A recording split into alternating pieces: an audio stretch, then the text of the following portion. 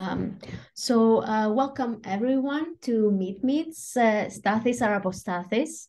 And I'm very pleased to have Stathis join us today. I'm gonna start a little bit by introducing our project and webinar series, and then Stathis himself, and then hand the word over to Stathis for his webinar. Usually we have this format. We get the introduction. Stathis is going to speak for about 40 minutes. We're going to have a little break and then regroup for questions from you. So, okay, so what is Meets? Okay, I'm going to share my screen with you. Hope this is visible and I think this is a slideshow. So starting with our fabulous jingle. More meat, less meat. Just meat. It will teach you not to bite me. More meat, less meat.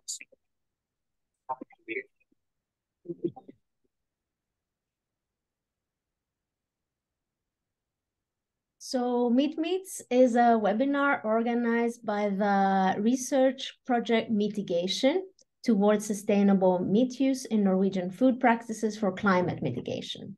It's a project funded by the Norwegian Research Council under the program KLIMAFORSK, which is research. More meat, less meat. Research on climate. So today we have with us Stathis Arapostathis, and he's going to talk about the change of chicken production in Greece. So how we move from productive to sustainable chicken and the material entanglements and technoscience politics involved in this process after 1950. So a little bit about mitigation. We are a transdisciplinary climate research project, and by transdisciplinary, we mean that we are social scientists, humanities scholars, and artists, together with actors outside academia, so in farming and the restaurant branch and meat and food provisioning, as well as climate communication and culture. Our project is structured around the 3 R's, what we call 3 R's for sustainable meat use, which are recognizing the animals and people involved in making meat or becoming meat, replacing where possible animal-based protein with plant-based proteins and other alternatives with a lower climate impact and good nutritional content, and refining how we use meat to avoid waste and malnutrition, and to match our wants to our needs. So if you are following us online and you want to share your impressions about this talk and the webinar series in general, our hashtag for the webinar series is Meets. And you can also follow us on Twitter and Facebook for updates and upcoming webinars. So thank you for me for now. Our next webinar is March 29th, and I will introduce that in a minute. But I am going to stop my share, and Stathi, I want to actually say a little bit about you before you start speaking. So just a little bit introducing your work and your sort of, I mean, more sort of the CV introduction of you, if that's okay. So just give me a second.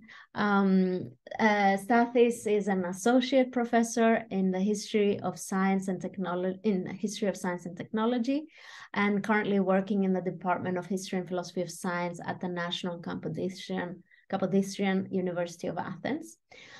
He has completed his doctoral research at the University of Oxford and has worked in several national and international research projects in Greece and abroad. He was a Seeger Fellow at the Seeger Center for Hellenic Studies at Princeton in 2019 and 2016. was awarded a Fulbright Fellowship at the Center of Science and Innovation Studies at the Law School of the University of California at Davis. He has also been a Douglas Byrne Marconi Fellow at Oxford and awarded several honorary and visiting fellowships in the UK. Also worth mention, I think, is the award that his book won in 2014, the John Pickstone Book Award from the British Society for the History of Science, together with his co-author Graham Gooday for their book Patently Contestable Electrical Technologies and Inventor Identities on Trial in Britain, published with MIT Press in 2013. So we're very honored to have Stathis here join us, and especially lucky that his research from patenting and innovation is also now including research on agriculture and how technology enters in the making of food and of food animals. So I'm giving the word over to you, Stathi. And yeah, thank you again so much for joining us. Thank you so much, Sophia. Thank you very much for the introduction. It's a pleasure to be here today, and thank you for the invitation. And also, personally, I would like to thank you for all the collaboration that we have the last couple of months, at least a year and a half. Mm-hmm. As the title denotes, this is one of my latest research projects. It is on the production, the industrialized production of chicken and eggs. It is part of a broader project called CONEF, which stands for Configuring Environment and Food. And we are studying the role of critical technoscientific networks in the agri-food sector from 1950 up to the present day. CONEF meant to be, let's say, a historically informed policy project. So it is well rooted in the transition studies rather than in conventional history of science and technology. So even today, my presentation will be embedded within the context of transition studies. And in CONEF, we follow emblematic products in the Greek agri-food. We have wheat. We study wheat, olives, olive oil, tomato, chicken, pork, and aquaculture fishes like sea bream and sea bass. So we try to identify the role that innovation, science, technology played, and the agency of science and technology in configuring entanglements with different systems with different actors within the system, and how science and technology shaped imaginaries and shaped industrial modes of production, and practically configured the way that we see and we eat we see food and we eat in Greece. And the last part of the project is, and this is the last year of the project, so we are right at the heart of this last phase. It is a work package that it is focused on on understanding stakeholders and working with stakeholders in order to assess sustainable pathways that we have created based on the study that longitudinal study that we have done for the 6 products. So today, as the title denotes, it is my talk is on the move from productive to sustainable chicken in Greece. The structure of my just presentation. a note, sorry to interrupt you, Stathis, but if you wanted to share, like, yeah, maybe that's a little bit better because it can be a little bit better on our screen. Like this? Yeah. Okay. The structure of the presentation will follow practically the 2 transitions that I have identified in the poultry industry. The first transition starts from the 1948 to 1989, and it is called the construction of intensive chemicalized production, with a focus on the new feedstocks, the breeds, and the new vaccines and antibiotics. And the second transition of poultry production starts from 1990 to the present day, and it is dubbed as configuring sustainability as a healthy product approach. And we will see how the actors understand this notion of sustainability or configure this notion of sustainability, and I will conclude with some general remarks.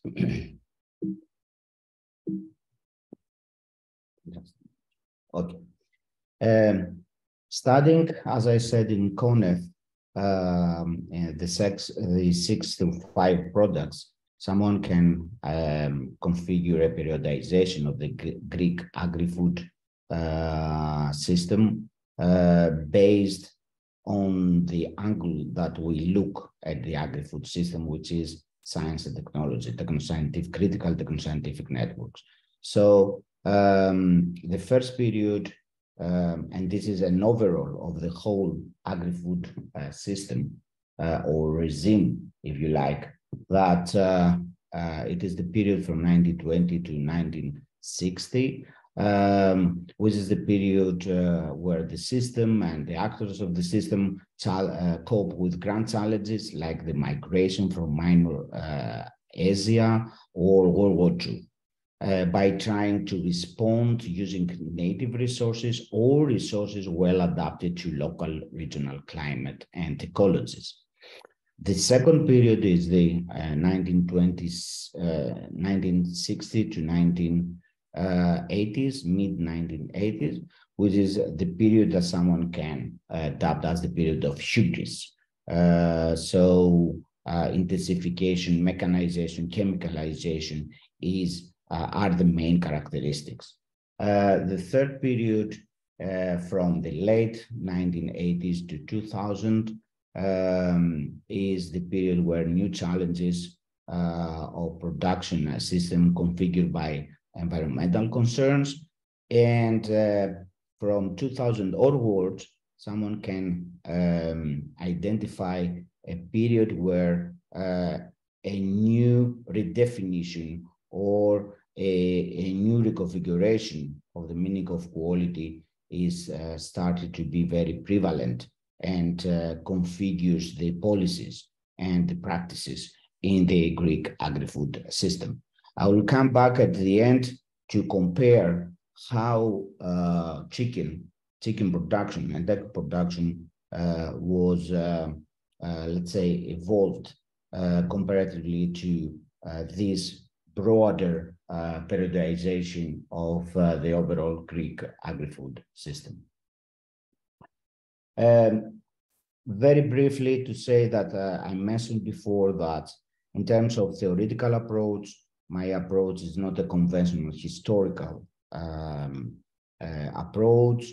It is well rooted in the transition studies and more specifically to the work of Frank Hills and Johann Scott, the initiators and the conceptualizers of the multi-level perspective, with an emphasis on the regime and regime making, how systems and sociotechnical systems are made within the context of pressures from the landscape or internally from the system, or pressures from niche innovations that want to substitute or to be integrated in the system. Furthermore, I'm using the concept of sociotechnical imaginary, as it has been coined by Sheila Zazanov, in order to show how semantic structures configure the social construction of technology, of the technological system, and how the semantic structures configure the policies around the modes of production. Within this context, the processes or the modes of productions, emphasis will be given also to the materialities and the material configurations of those modes of productions. I don't want to give you to spend more time on the theoretical approach. We can come back at the Q&A session.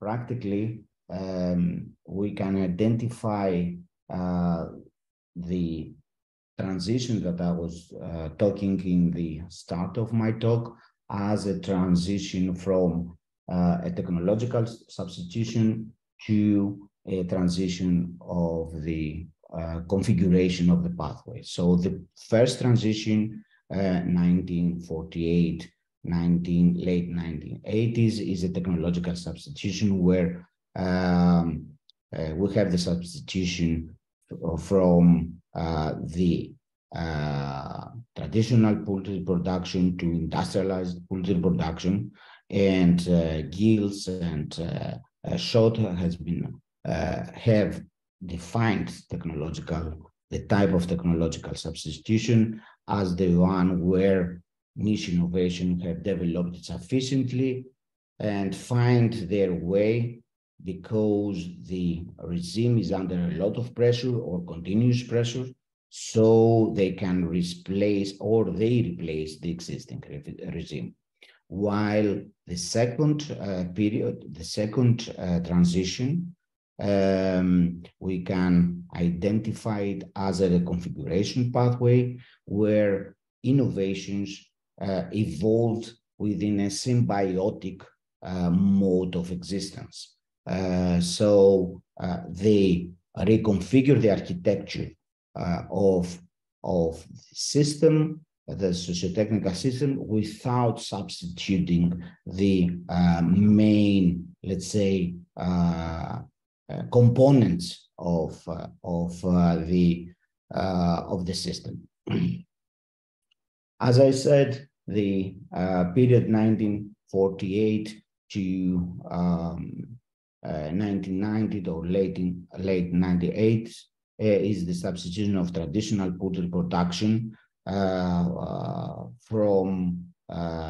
by the industrial poultry production. The traditional poultry production was based on around family organization. It contained practically an average of 50 to 100 chickens by farm, and an annual production of 70 to 80 eggs per chicken. And it was characterized by fragmented practices and an emphasis and practices around native chicken breeds.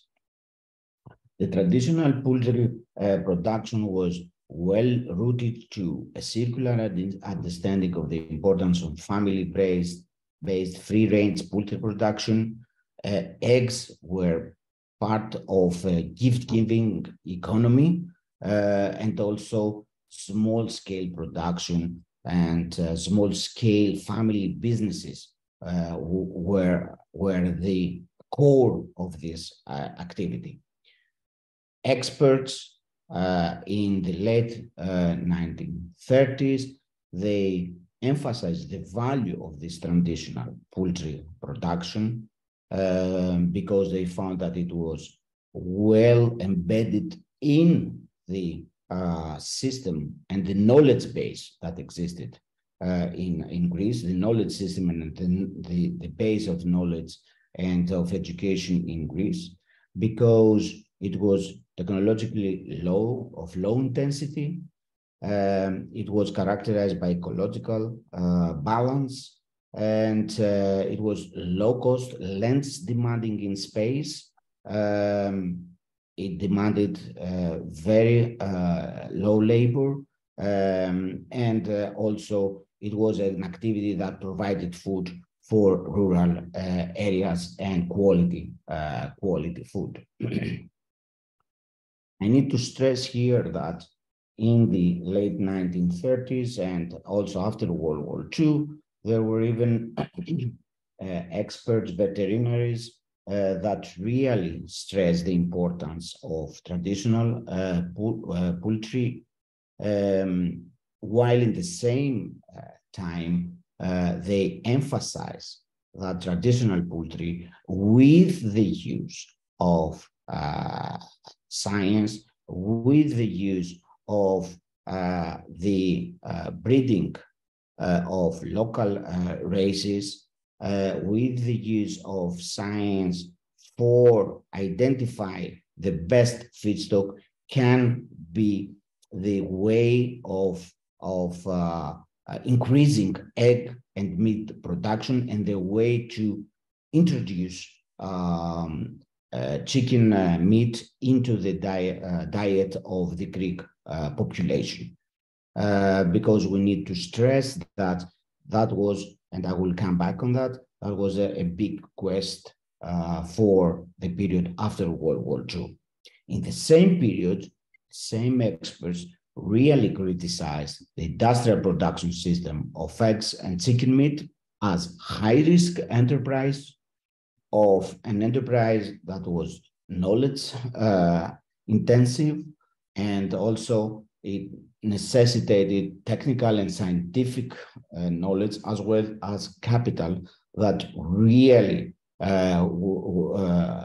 were non-existent in the Greek society. So just after World War II, there was an acknowledgement of the pitfalls of the traditional poultry production, but in the same time, there were experts that really promote the let's say traditional poultry production, or as it was dubbed by then, extensive poultry production, and not the industrial production system. Okay, so how the systematic poultry production, all of the industrial poultry production, systematic poultry production and industrial poultry production is stands for the same, really made its way into the public sphere, into the policies, and also into the practices of farmers. The first was that there were landscape pressures, and the landscape pressure was World War II, and an emphasis on reconstruction, and reconstruction that was led by American experts, and that really promote this ideal of industrial scale poultry production. So one is this. World War II, a pressure that really, let's say, place at an advantageous position experts, foreign experts, to build a vision about industrialized poultry production. And the second is cooperatives from farming communities that really started to play a role in shaping public discourse about the importance of industrial poultry production for the for the increase of the income of the farmers, but also as a response to the urbanization that existed and emerging in Greece in post-war Greece. So systematic poultry production was started to be promoted as the modern, the organized, the scientific mode of production versus the parochial, the practice-based and experiential, expertise-based practice that was not, let's say, actually did not resonate with the modern way of production in general. And also it was promoted as a practice of production that fitted nicely to the emerging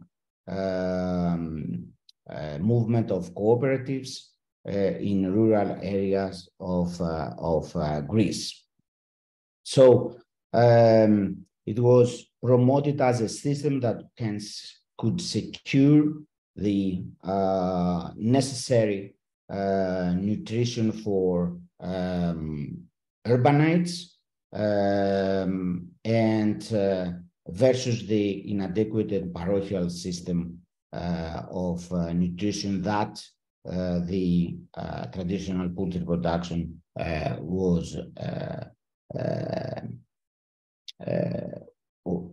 suggested. So also experts and also representatives, agents by cooperatives, particularly in the 50s, they started to represent broilers and hens as factories. So we find description about chickens as factories for the transformation of raw materials in valuable industrial products, and as factories that can produce citizens' diets and nutrition. So those started to be very prevalent in the 50s, discourses around that really emerged around the whole issue of industrial poultry production. Also, around eggs, they started to promote eggs as a complete food, an energy provider, particularly for children and elderly people. Eggs were promoted as food supplements for people with health disorders like arthritis and digestive disorder. So those discourses and those visions, they started to, and representations, they were built, as I said, by cooperatives, representatives of cooperatives, and also by experts like agronomists and veterinaries of the period. In the early period, late 1950s, while those kind of representation existed, the materialization of the first farms of systemic or industrial poultry really reminds the old system. So a hybrid system where, as you can see at the right corner, you can see that the barns are around the house of the farmer. So the farmer's household is in the center or in one dominant corner, and around it the barns were built. So it was very close to or organize the early farms around families again and around farmers. They shaped also along the principle of more spacious, the healthier is the barn. So space really mattered in the 50s. When it started to disappear, it was in the period 1960 to 1974, when in the early 1960s, caging started to be established in the rearing system of the Greek rearing systems, and they were promoted not only as a way to increase the productivity of hens for egg production, but also as a new industry for manufacturers, for manufacturing cages. And also it was this period, these 14 years, that really we can see and we can pin down a drastic increase in the number of broilers per square meter. It was that period where that congestion was acknowledged as the key factor for the spread of disease. While this was clearly acknowledged by key actors like veterinaries and agronomists, and while this was acknowledged also by the agents, the heads of the cooperatives around Greece, in the same time, they built a whole narrative about technological fixes. The same actors, they built narratives about technological fixes, like vaccines, better breeds, foreign breeds, and also combined feedstocks. It was in the 1960 that really the state started to be an actor in the making of the industrial poultry production. It was the agricultural bank that started to play a key role in the distribution of the vaccines, along with the microbiological laboratory of Athens, a state-funded laboratory. So really the state started to play a role only after 1960s, while in the 50s, it was more the cooperatives and the independent veterinaries that really, and agronomists that really built all these imaginaries. As I said, in the 60s and 70s, yes, we have the emergence and the establishment and the dominance of the sociotechnical imaginary of productivity that was shaped around the importance of productive races, the well-designed and controlled hatching, the balanced feedstock, the avoidance of animal stress, and the use of antibiotics.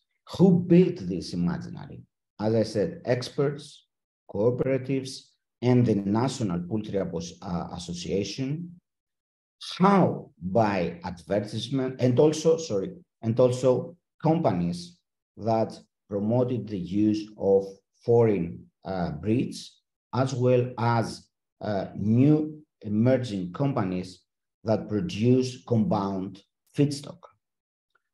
Advertisements were very key agents of the promotion of this imaginary, and also publication of handbooks and guides for farmers. Advertisements about the nutritional value of eggs and chicken meat, and also discourses about linking community nutritional habit and the educational system, as well as the food practices in the army. So though all those, they created a sociotechnical imaginary that really legitimized and really directed the whole system towards the more intensification and the chemicalization. Sorry, here we can see, yes. Just I was wondering, the National Poultry Association was a publicly funded institution, or? No, this is a good question, Sophia. This is the institution of the poultry producers. So it was a professional body. So promoted the interests of the poultry producers that combined both private actors as well and companies as well as cooperatives. Is that okay? And they produce their own journals, scientific and professional journals. And we see here how they depict new breeds like the Moor males and the chesty chicken, that was promoted as a chicken that can provide more profit, more productive, and more productive animal, a healthier animal. And it is clearly that how they understood both the healthy chicken, very robust, very powerful, and the linkage to money and the profitability. And the same applies with an advertisement of a Highline breed, a very powerful and very productive in terms of egg production breed. So, and also vaccines were promoted as technological fixes that that will solve all the problems of and the disease diffusion and disperse of that congestion was creating. Feedstock was a big issue because, as I said, new feedstocks were promoted as science-based. Compound feedstocks were promoted as the science-based and evidence-based technological solution, as a standardized solution for the quality and also the healthiness of the animals, but also it was promoted as an industrial, new emerging industrial sector where really native investors can invest, and also the producers really can have a science-based assistance in order to increase the productivity of their farms. So compound feedstocks were promoted as ready-made science-based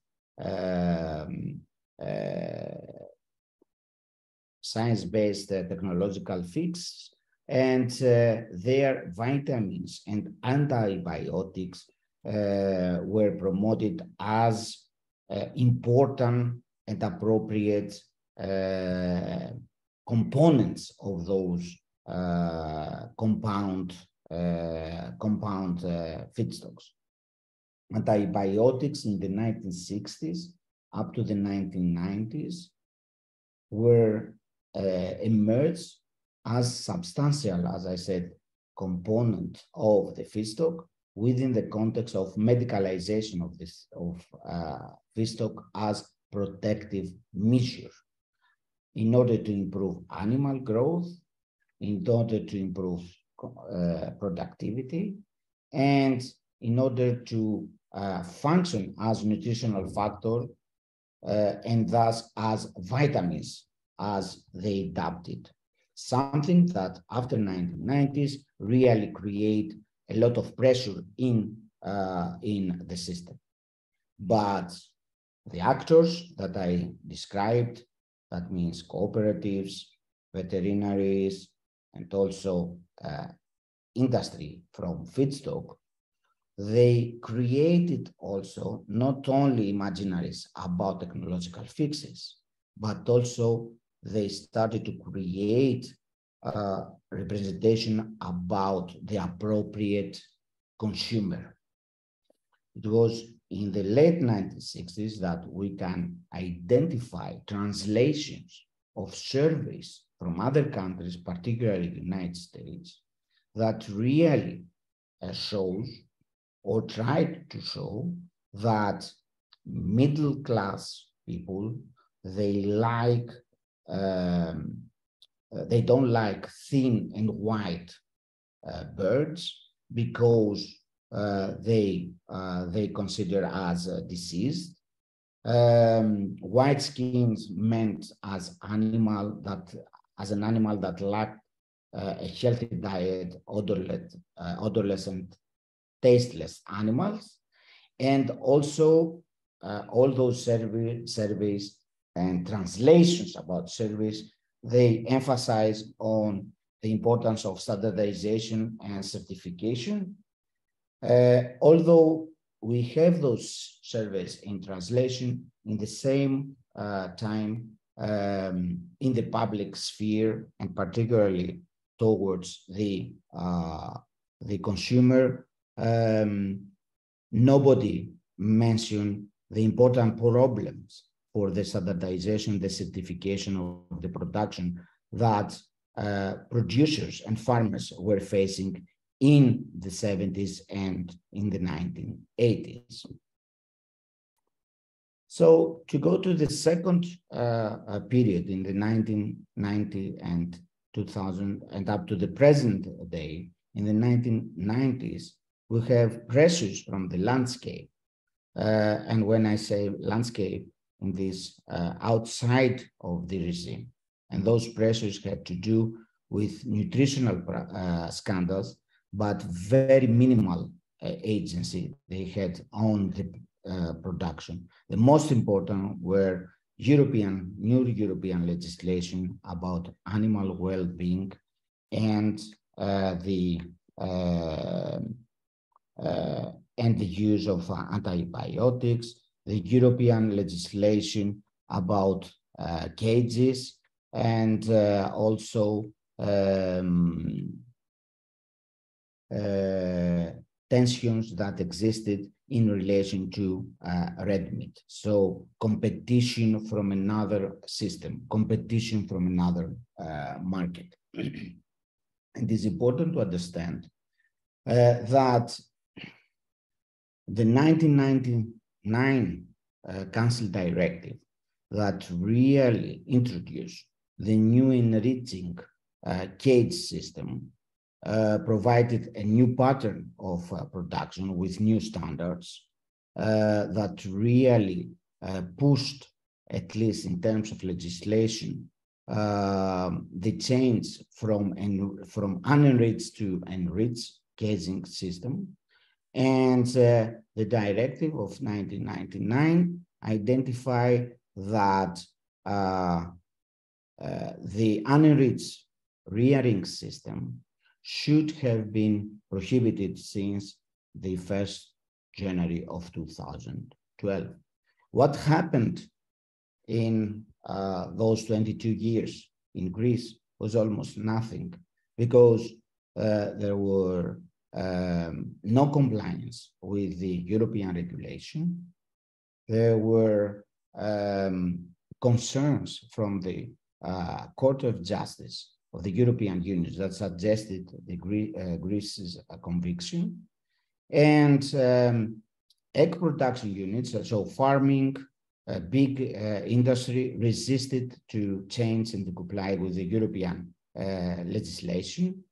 And the reasons of this non-compliance can be identified as the lack of investment money or the ability to secure loans. So we need to think that it was the period of the financial crisis. The lack of awareness of animal rights and the impact of animal well-being in the end product. So the impact that the emphasis on the animal well-being to the consumer.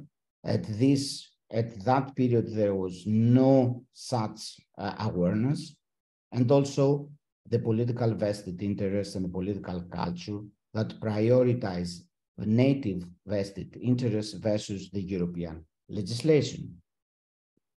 how the incumbent regime, so the dominant regime, responded to those pressures. They responded by slow, as I said, compliance to the regulation. The second is by pushing and promoting systems of certification of alternative modes of production, but as a way to enhance the commodification and reconfigure the chicken and eggs production and chicken and eggs as commodities. So enhance their portfolio rather than really change the practices and the conceptualization of sustainability. There were early experiments that really started as experiments, and from the very early days of the mid-1990s, and initially in the egg production system, that really made their way as step by step, and following a 10 years of experimentation.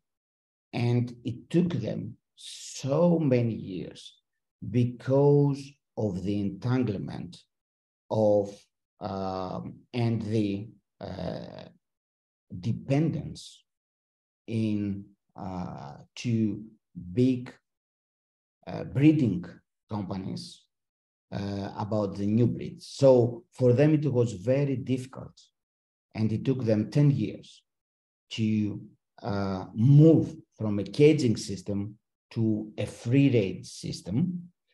I'm talking about a farm in central Greece that now is a big player in the system of egg production, maybe the biggest egg production player, but it took them 10 years of experimentation, of gradual move to free range.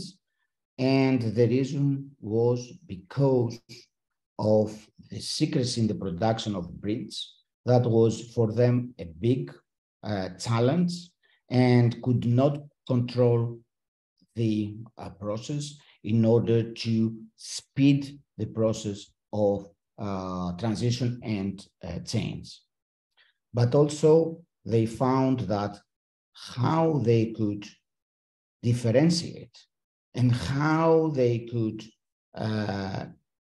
shape an identity to their products, it was the feedstocks.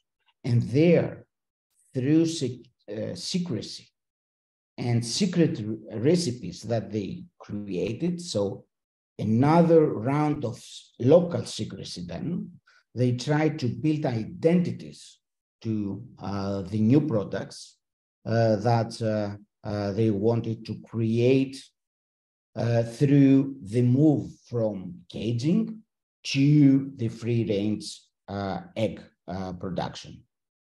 And this emphasis on the feedstock, they were linking the last couple of years, and I'm talking about the same farm and the same industrial player.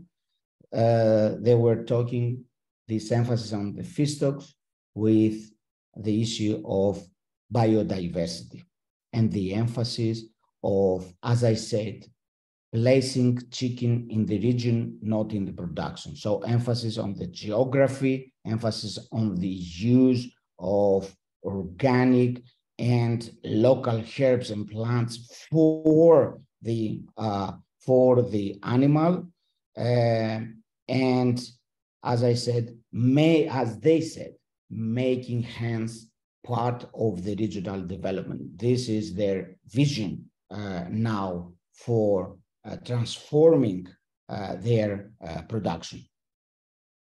Yet there were other strategies by other players, and that they built on the activities of scientists.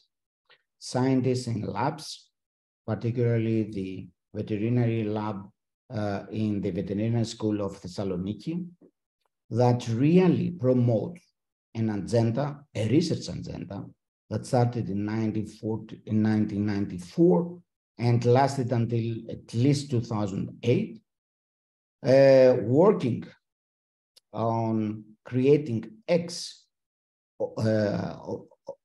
omega-3 eggs, fatty acid eggs, and omega-3 chicken as functional foods by looking at the antioxidant functions of specific plant-based feedstocks and making products with specific characteristics. A product-oriented approach was developed in the research agendas of those schemes and those labs, and it was translated to the production lines of specific actors, particularly in the north part of Greece. Here we see that they developed an omega-3 chicken, that it is its feedstock is based on olive oil. So they started to shape an agenda of chicken and eggs as functional food.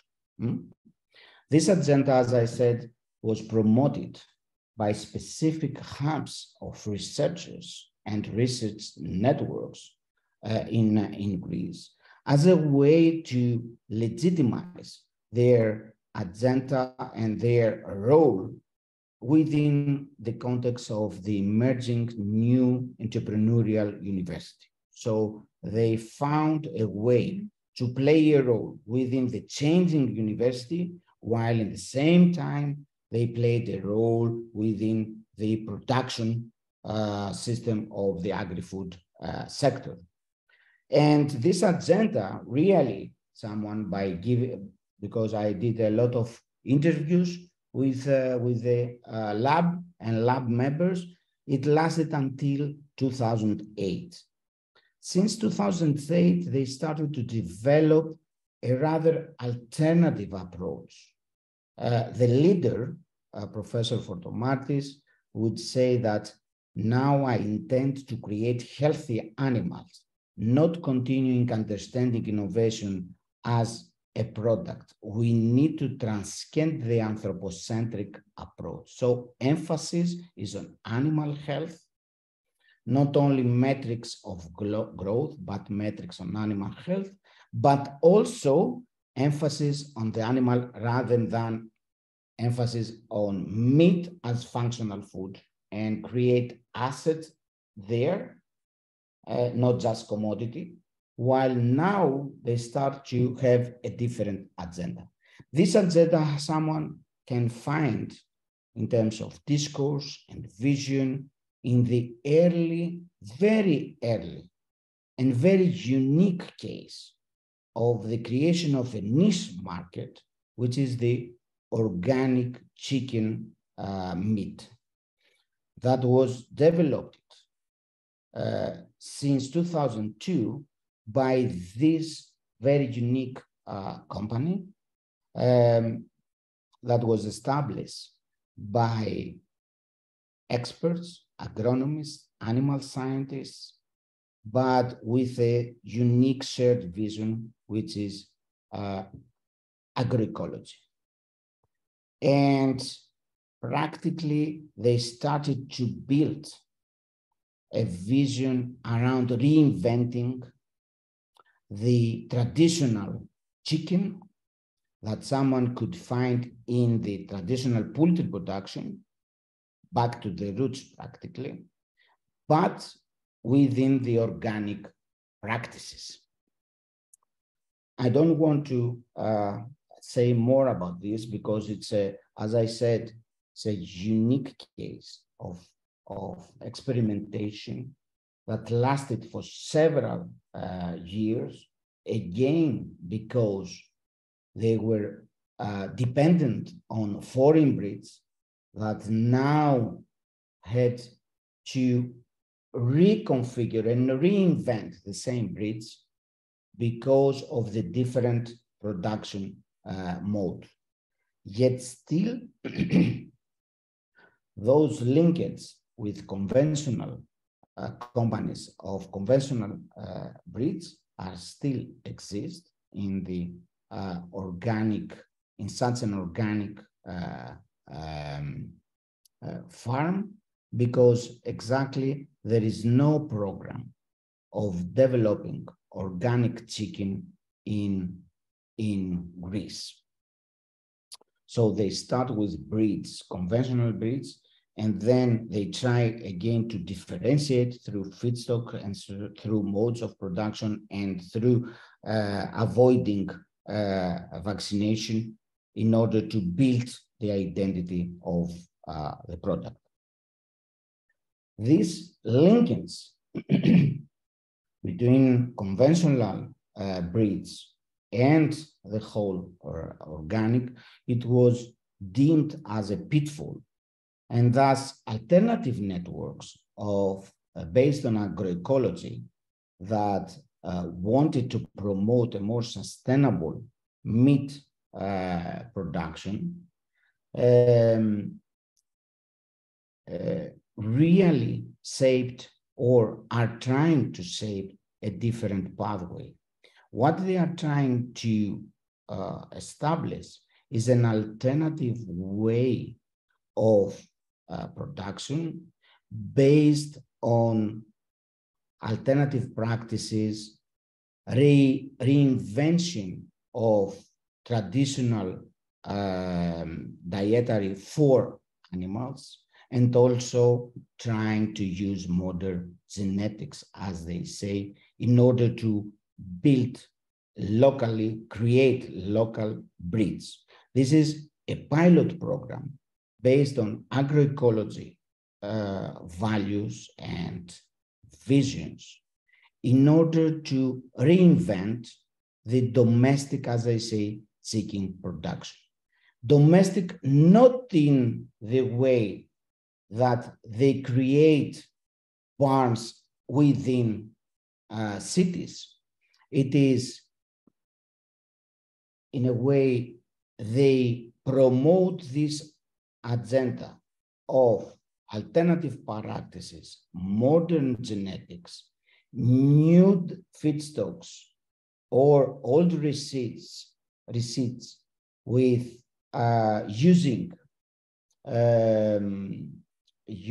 local herbs and local feedstock by using a system, and this is very interesting, by using the system of virtual breeder. What is the virtual breeder? Are urbanites that can host chickens, can decide what kind of production line they would like to, let's say, to have for their chickens, remotely survey the chickens where the barn is far away from the urban center, and then practically through this virtual surveillance and through decisions that they made at the distance, practically through virtual witnessing, they create their meat, they create their eggs without being there, but the eggs and the meat, they are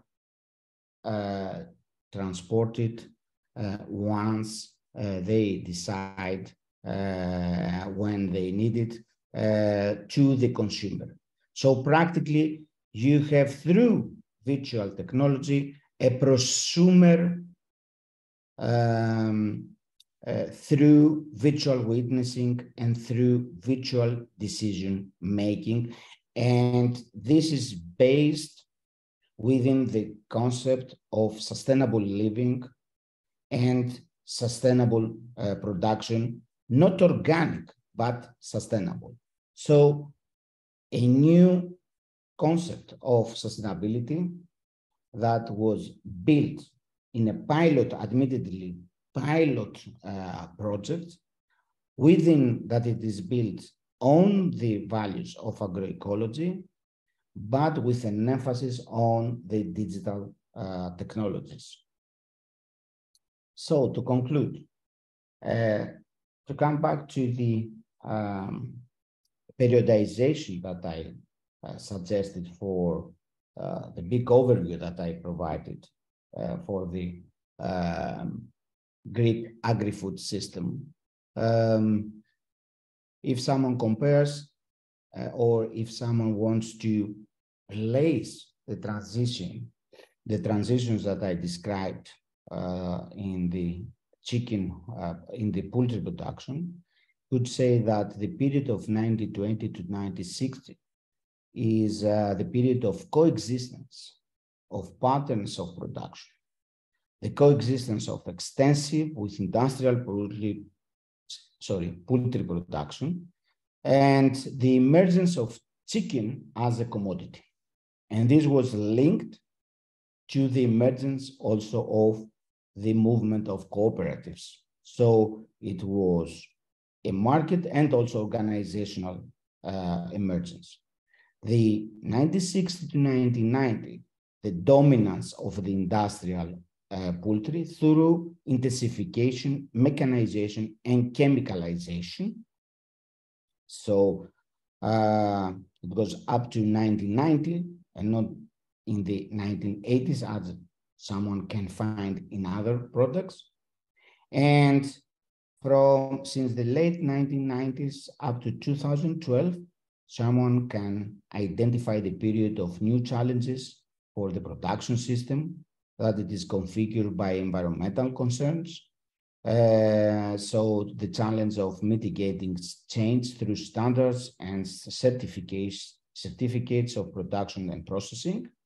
And from 2000 onwards, actually, someone can say from the from mid-1990s to the present, where the emphasis is on the redefinition of quality, the emphasis on the assetization of agri-food products, and new emerging networks of consumers with producers. The first transition that I have described is, and as I said, someone can identify it as a regime substitution transition, a transition that was questioning the basic assumptions and rules constitutive to incumbent regime. A transition that was based on the modernization and productivity imaginary, on technological fixes, and on an emphasis of cooperatives that as actors of civil society can be both entrepreneurs and also system builders. The second transition is a reconfiguration transition.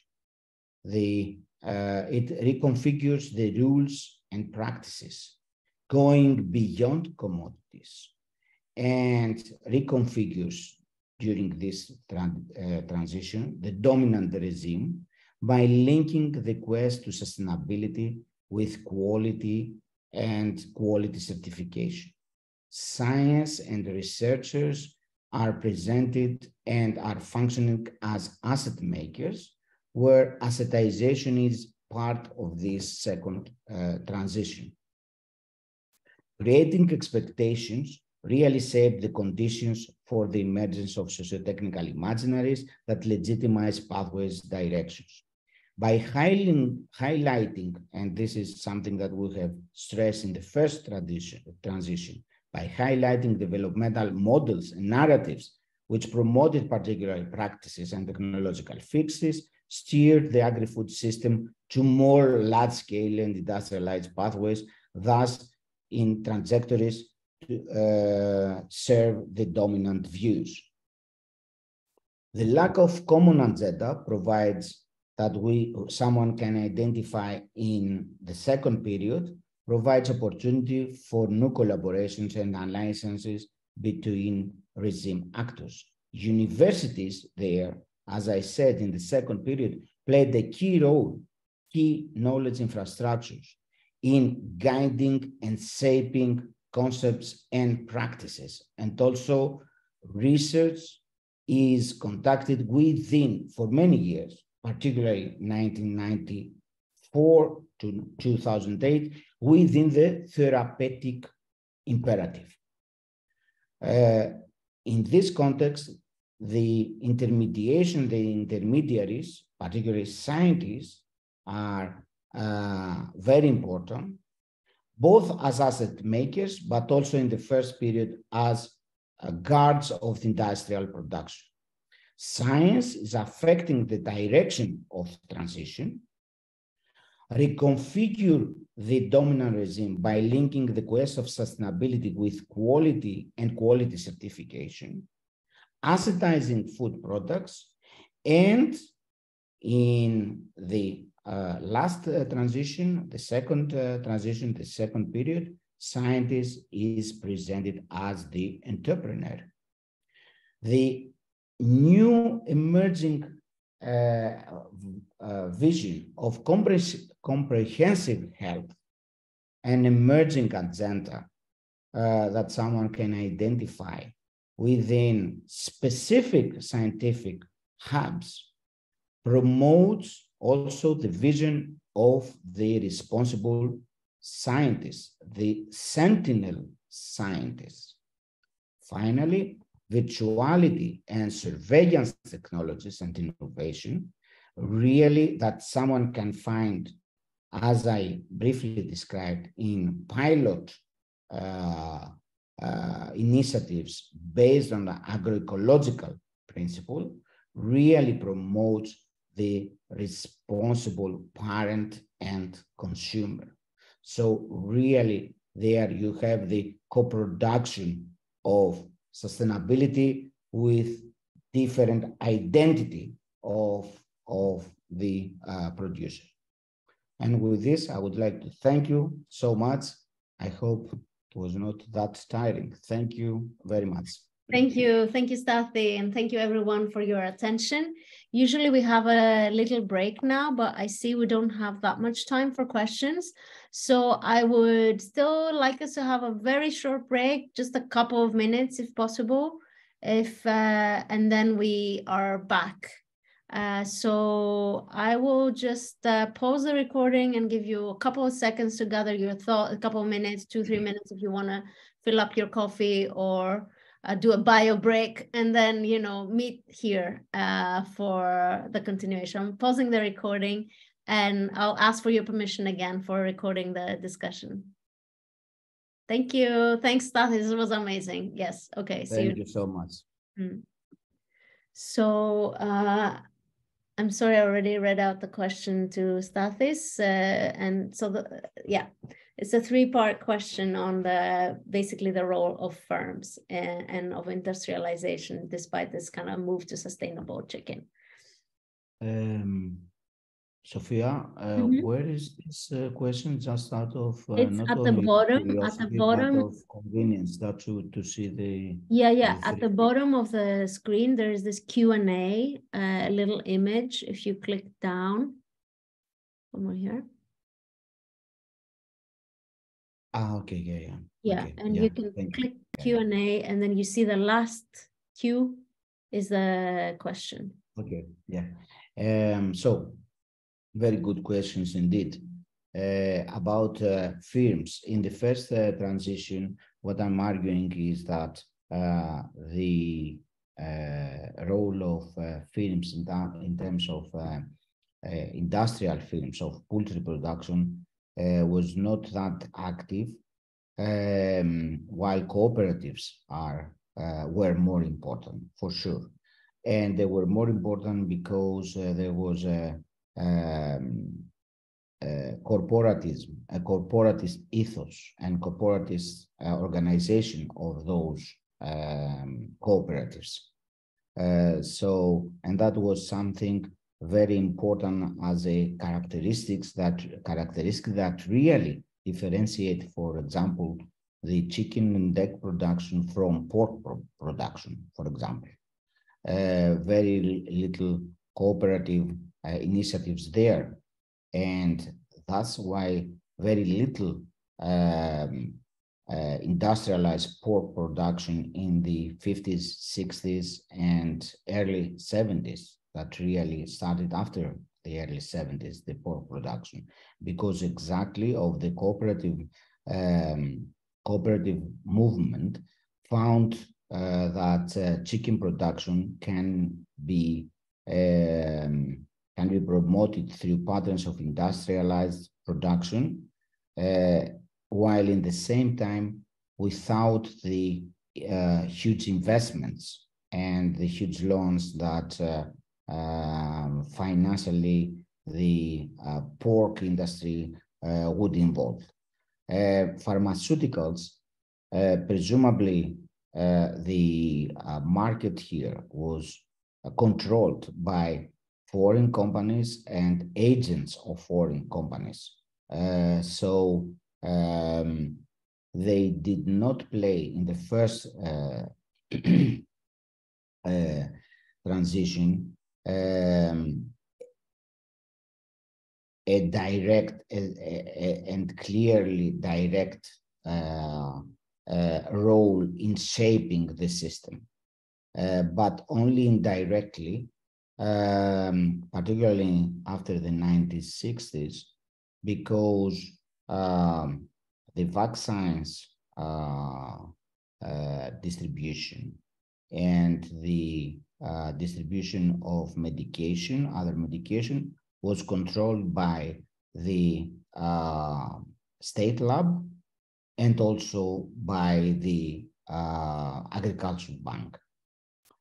So there you have a regulated system that really pharmaceuticals directly could not really play a key role. That's why I emphasize on the role of industrial actors from the feedstock industry, because there you have industrial actors, local industrial actors that really promote the use of compound feedstock and the use of antibiotics as vitamins, as supplements. So this was, I think that this this also replies to the second question, because in my talk I have mentioned about the sociotechnical imaginaries that was built by based on foreign models of production, particularly, and also of consumption, particularly the American model. And how the poultry production organized today, I was presumably Marc Olivier had to live before the developments that I have described about today. The interesting issue that admittedly I have not looked in depth, and I think that now that Marc Olivier has mentioned, I need to dig more about the green industrialism. This is something that, although I haven't looked, now that Marc Olivier mentioned this is really linked to the whole issue of poultry production, sustainable poultry production, that it is promoted by incumbent regime actors through certification. So I think that there is a link there that I'm not ready to explore further now, but definitely a very good suggestion and give me a good nudge to go towards that direction and link green industrialism with the issue of sustainability and certification issue. I think that I have replied to all the three questions. Yeah, I think Sebastian had to leave, but shall we field the questions from other participants? Or I also have a question, but it would be nice to hear from others. If you have a question, just raise your hand. Kate, yes, please, welcome. Thanks so much. This was such an incredibly rich presentation, and I actually found myself journeying through part of my life history in a totally different part of the world, and the messaging that was taking place at different eras that my mother consumed and how poultry played a role in our lives.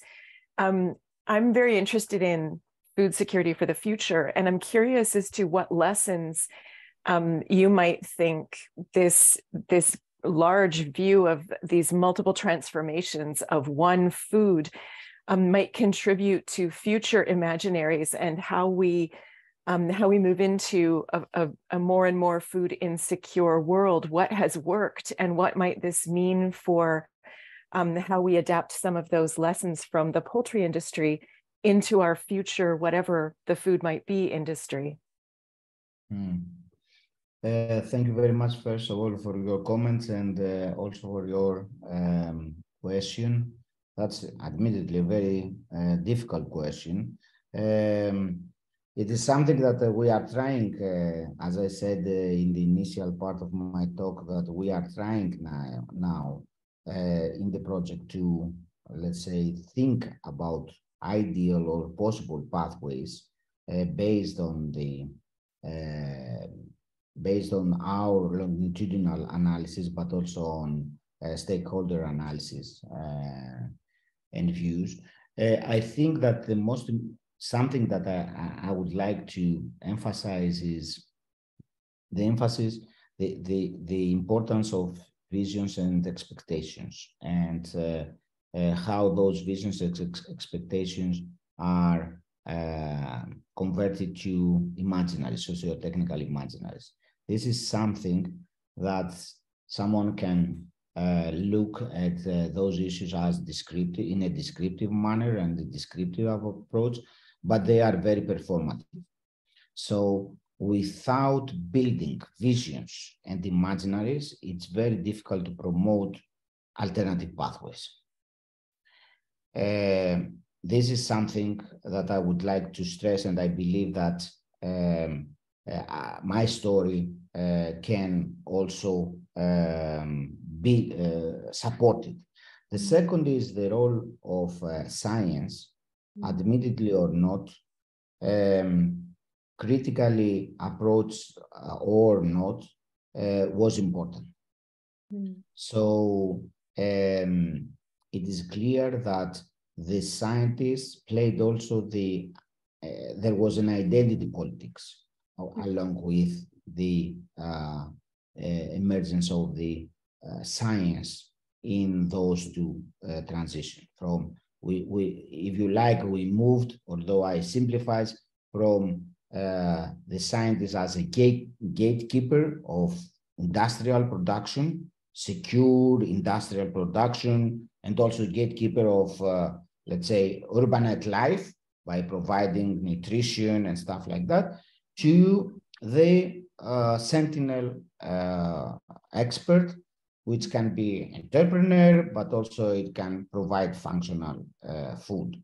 So if we cannot integrate scientists within the alternative pathways, I believe that they will be very thin. What kind of science? That is a matter of deliberation. What kind of scientists? It is a matter that it will be emerged through deliberation. So I hope I have somehow replied to you. Thank you so much. Yeah. Thank you for the question. This is great. I see, I mean, we are officially ending at 4, but if people want to keep keep listening to this, please. That would be wonderful. As I was listening to you both discuss this, I mean, I had a question, a question about gender and about traditional knowledge in this context. So we see also in Norway that there's a kind of, with the transition to industrial production, there's a kind of masculinization of farm labor.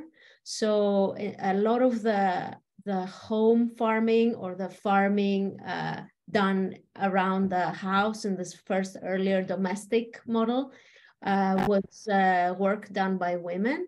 And and in the transition to a kind of industrial intensive system, what we also see is a shift in these gender roles around food production. So I was wondering if you see something similar happen in Greece.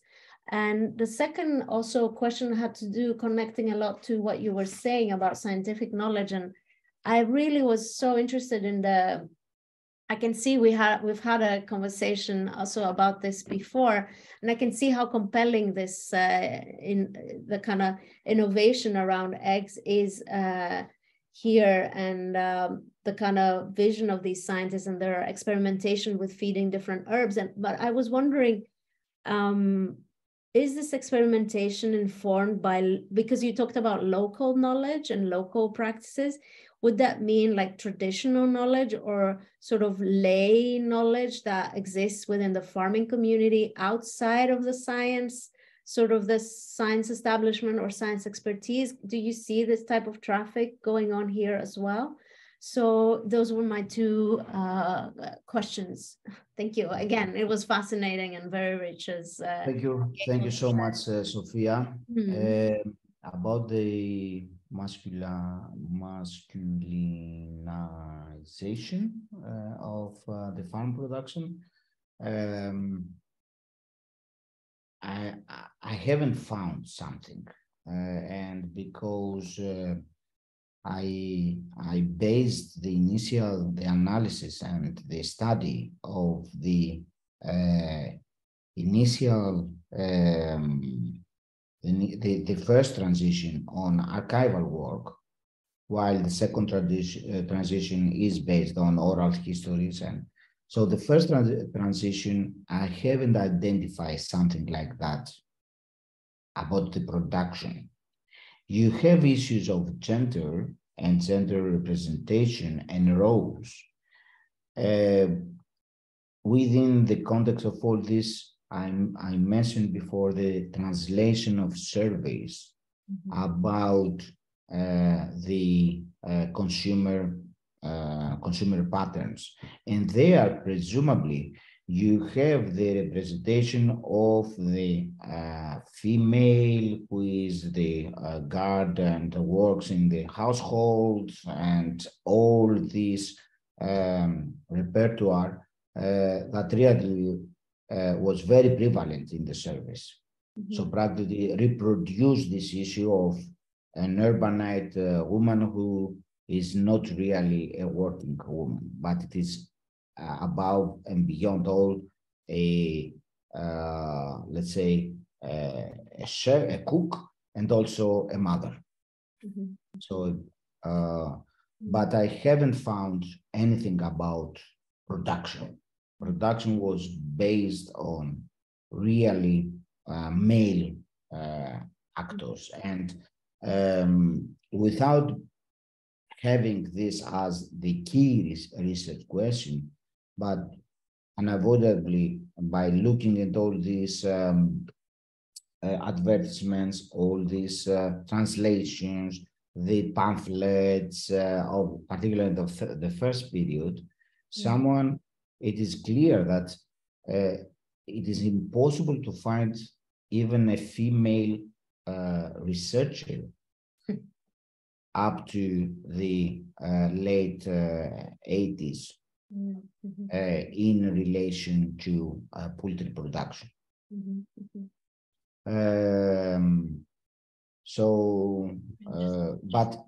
But I need to stress that if someone having this research question conducted, let's say, oral histories, maybe then you have a different approach.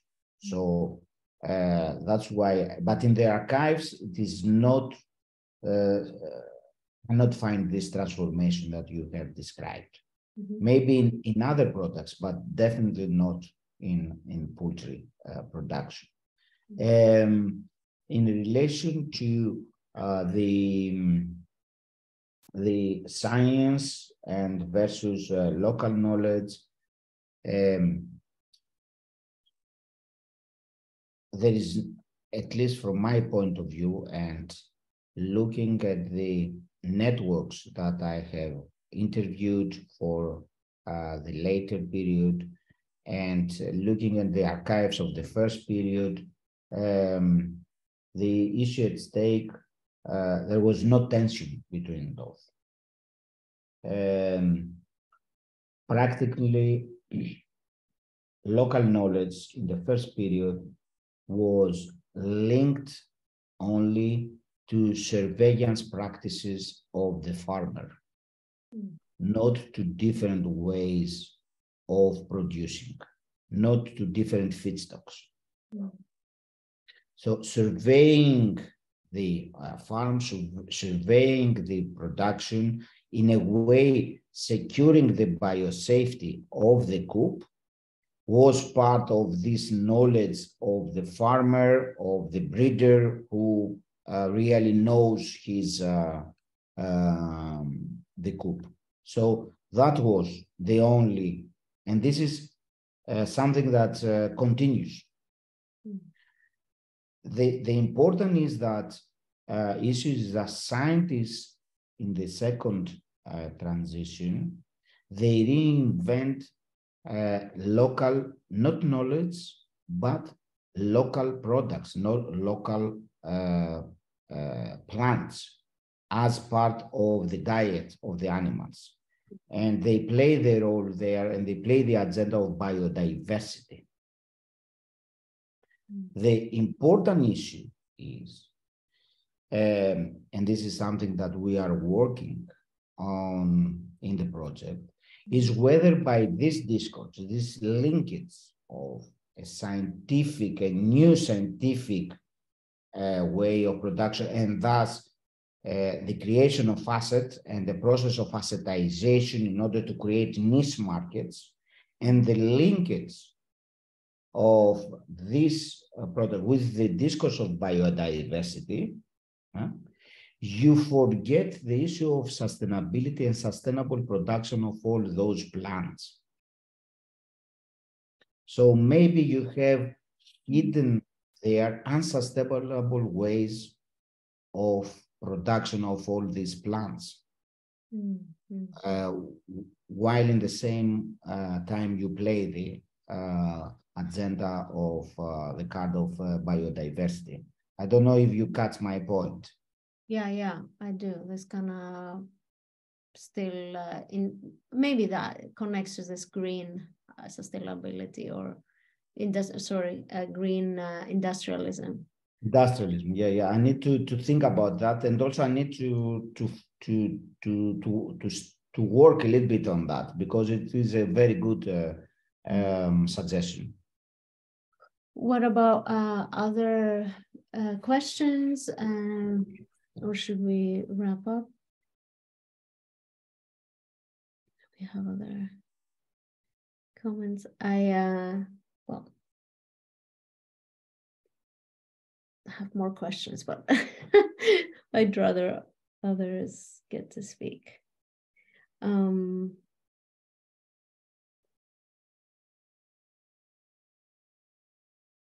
No.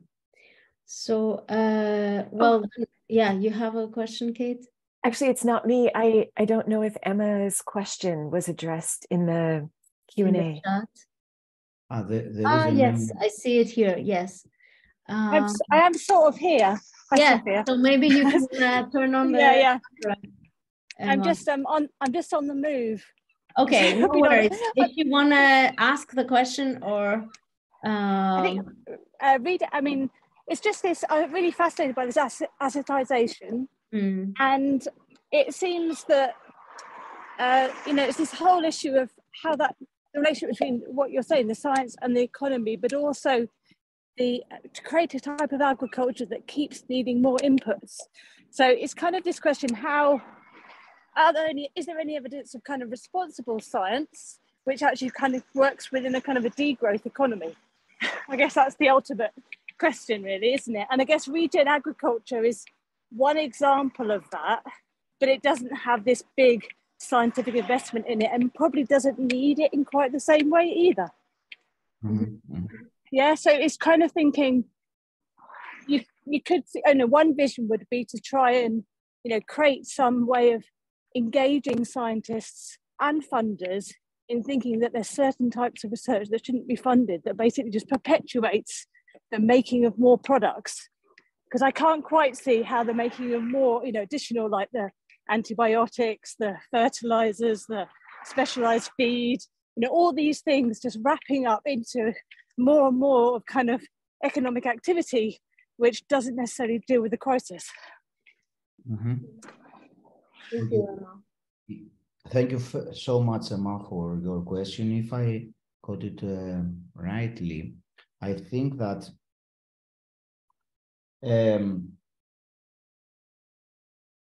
at least for the second transition, if you, apart from the last pilot project that I have studied of urban poultry production, that it is based and initiated from agroecological visions and initiatives, all the others, scientific networks and also enactments, they were within the context completely of and straightforwardly of building assets, of creating new niche markets. And practically there is a dominant discourse, and this was really prevalent in the stakeholder meeting that we have done in late January, that a lot of the farmers and also of the scientists, they really play the card of science that create added value, so assetize the Greek products in the global market. So that is the discourse that they developed, that it is also that it is built with a central state politics and policies in a sociotechnical imaginary that really is bought by farmers. And the whole issue of responsibility and the whole issue that I talk about, the sentinel expert, it is linked to this kind of responsibility towards the sustainability as in financial sustainability of the mode, of the production mode. Or a responsibility towards my country, as they said, the scientists, in order to secure the value in the global market. So the identity, the product identity with the value, it went hand in hand with the agency and then enactment of science. So no really emphasis on degrowth and the whole issue of alternative economic patterns. So at least so far as I have seen. Even the organic poultry that I mentioned, that I have studied very deeply, because it's a very interesting case, particularly because of the experimentation to bring the chicken out of the barn to the open space, and there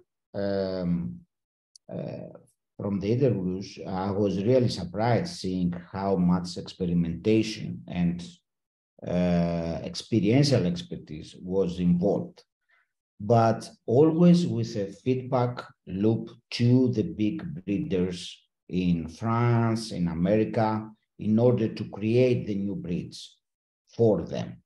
So there was an entanglement there, and a strong entanglement. And even that initiative, and I stress that initiative because it was the only organic chicken production and egg production for many years in Greece. Now they have the 80% of the market. They have a horizontal production, a vertical production. So they produce the feedstocks, everything, and they were thinking about exports. So you see, they were integrated, and I dubbed them as niche regime. So they are small, but they have adapted and well acclimatized in the rules and patterns of the regime. I don't know if I have answered the question. I believe that, or at least I tried. Yeah, that's fantastic. Thank you. Really informative.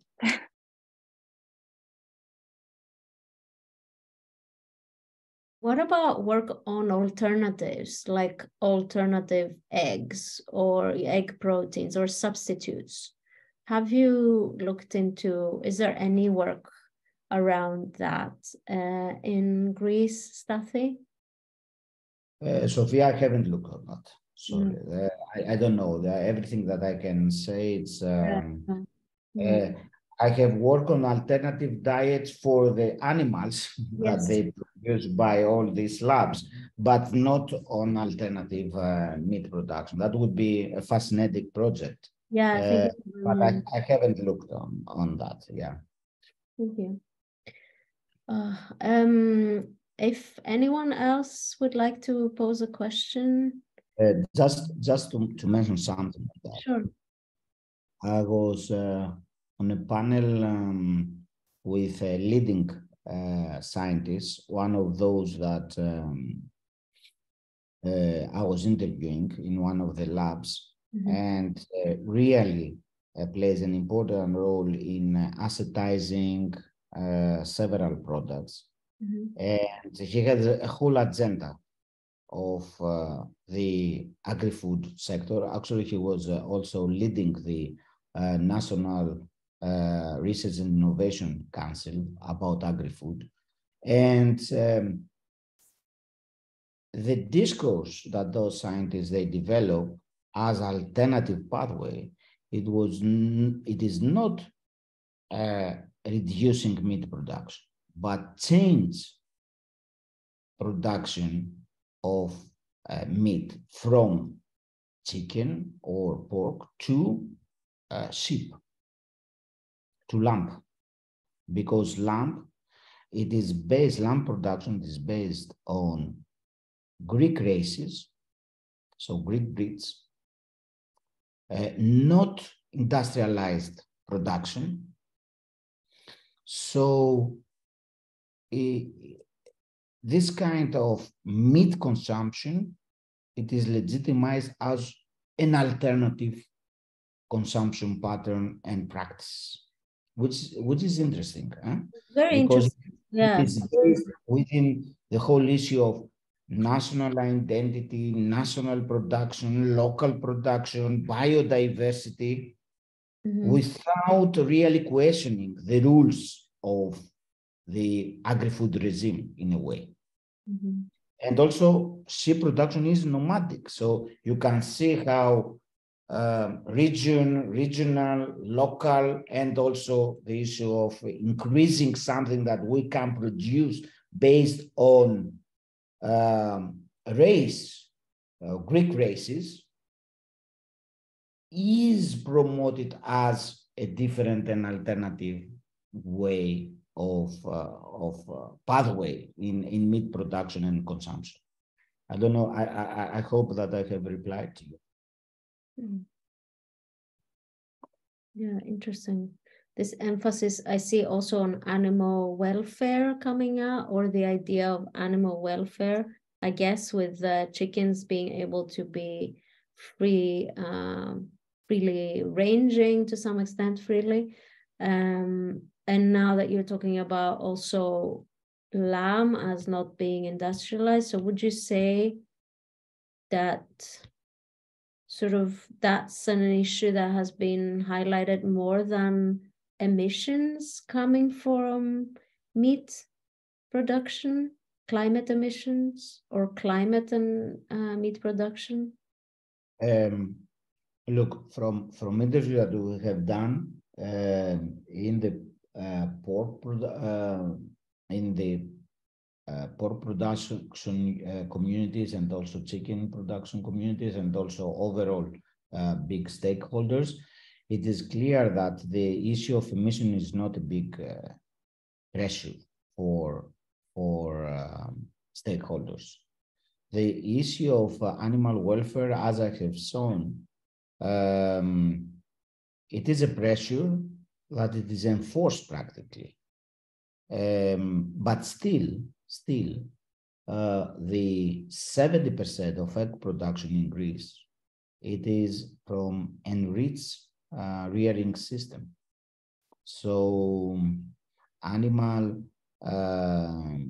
the pressure for animal well-being has been selected in a very specific way for the reasons that I provided. So this paternalistic political culture, but also the vested interests, but also the lack of a movement. The movement has a story in Greece of less than 10 years, and not of such a strong voice in Greece as in other countries. And this was acknowledged and has been acknowledged by actors of the movement. It's not my, let's say,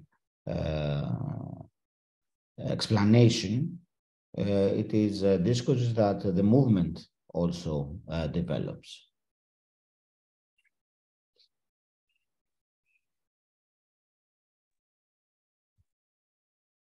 Can you hear me? Yes. Hi, thank you so much, Stathis. It was really nice to hear. It was impressive how deep you went, and also so broad. So I learned a lot, and I hope I understood everything. So my comment or my question, I hope it's relevant for your presentation. But I was really impressed by this last part, that is this virtual consumers. This towards the end of your presentation and transition, and particularly with the idea that for me it was quite strong. It is connected to this now the possibility to even create representation of consumers. So I was really amazed by that. So this idea of that is not new. Of course, all this consumption is always trying to shape and create identities of consumers. I was just I'll say shocked, if I can say this word, that this is even brought now for chickens, and how to fit the chickens from the production to the consumer, and how actually even create profiles of consumers in shaping the chickens and their nutrition and their values, whatever is being disclaimed. So it's not really a question. I was just I found that because identity here again is a strong component, right? And this was particular mention that is more urbanized, let's say, connected. But with the virtual world, it doesn't have to be necessarily only in the urbanized niche, can be in any parts of the location, right? So this scares me, if I can say this, how distant we are even more to each other as a community, and also to the animal in this case. So this representation of consumers who define us as consumers, it was really, extreme for me. I mean, just to say this, and thank you so much. It was really interesting. Thank you for your comments, Sylvia. Just a brief, I would like to just briefly mention that this, let's say, project of urban poultry production, as they say, it is a pilot project. So, but it is an attempt to redefine and reconfigure sustainable chicken, first of all. The second is that when I came across this initiative, which lasts the last 5 years, as a pilot scheme and then as a company now, for me, it was very important, the notion of virtual witness. So it was clear there by interviewing those people that created credibility of something sustainable from a distance. So you don't need to be there. Okay, you can visit, let's say, one Sunday with your kids, but practically what really create credibility is not a certificate, it is the virtuality, the ability to survey the coop. So your coop, and to survey at a distance. So for me, it reminded me immediately I went back to the whole issue, the literature about virtual witnessing, science, technology, the whole shaping and suffer, that went back to the 17th century, but suddenly you have the issue of credibility through virtual witnessing, credibility about sustainable production, without discourse about organic and stuff like that. So only the linkage with local plants, aromatic plants of Greece and the region, and then emphasis that you can monitor. And the whole issue of surveillance is something that really, starting from there, now I'm trying to develop a little bit. I don't know if it is so easy to understand also all these technologies that they introduce in the even in the industrial farming about surveillance technologies. So there is a transformation also of the farmer there, of a virtual farmer that can control the coop and intervene. So virtuality changes also the producer, but also the consumer, for sure. That's my feeling, or at least something emerging. There is something emerging there.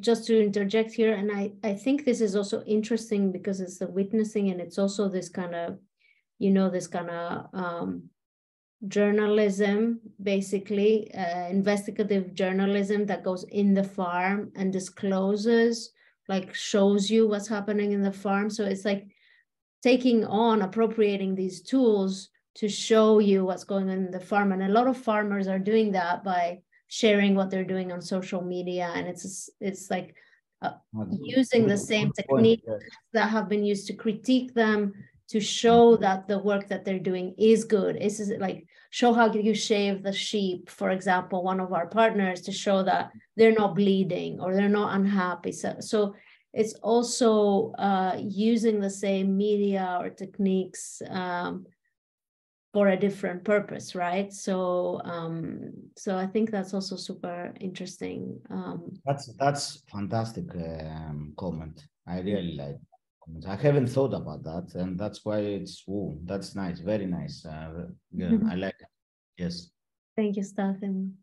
I think we have to just wrap up. It's so great to have you here, and I'm so happy you're contributing to this book that we're also editing. And so looking forward to contribute to sort of working with you more and We also have a special issue coming up as well in animals that we are co-editing with Stathis and Aris with cookies. And yeah, so join us next week.